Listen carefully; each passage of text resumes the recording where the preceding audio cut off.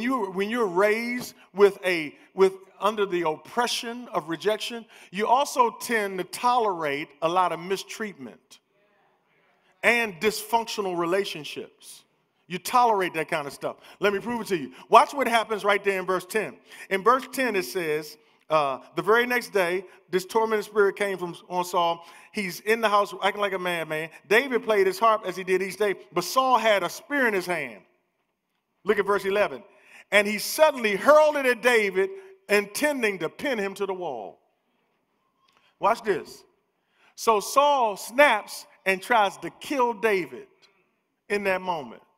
That's not even what blew me away. What blew me away is the end of the verse says, and David got away from him twice. This is slow service. Twice? Let me tell y'all something.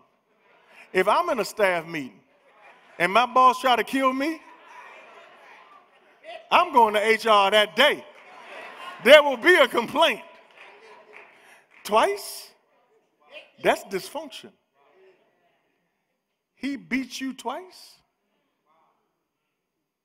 The police been in your house twice? She done cuss you out and called you out your name? Okay, let's do it like this. See, you see, I see y'all, I'm losing y'all, you're dropping your head. People who are raised with self-worth and self-value, they don't play that. They don't tolerate nothing. You mess with them, they be like, who are you talking to? But when the people that mattered didn't make you feel like you mattered, you tend to tolerate stuff that you shouldn't. And what is dysfunctional becomes your normal. Because you don't feel valuable, so you don't feel like they feel that I should be valuable. So this is kind of how unvaluable people operate. You should see your faces.